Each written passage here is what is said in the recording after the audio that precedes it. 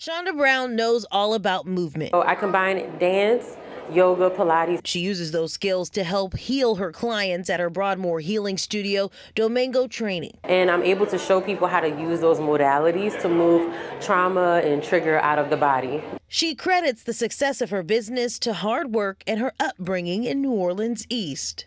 And that's where I fell in love with dance. And for me, growing up in New Orleans East meant community and meant success. But somewhere along the way, things changed in the East, and she, like many who love and live there, are fighting to make sure its future is prosperous.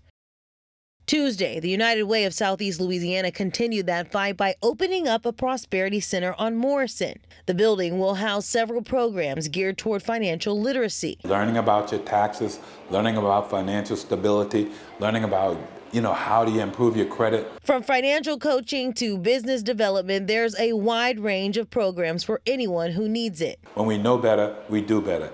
This center helps people learn to know better. The hope is this knowledge will inspire better financial decisions that will help rebuild the East. This community needs sustainable economic development, which follows along with this kind of thing that encourages a financial opportunity. It's an opportunity Shonda Brown jumped at. She's a graduate of the center's Thriving African American Small Business Initiative and was awarded a $10,000 grant to help expand that business.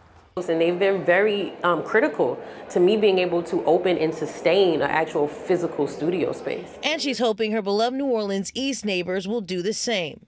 In New Orleans East, Whitney Miller, WWL, Louisiana.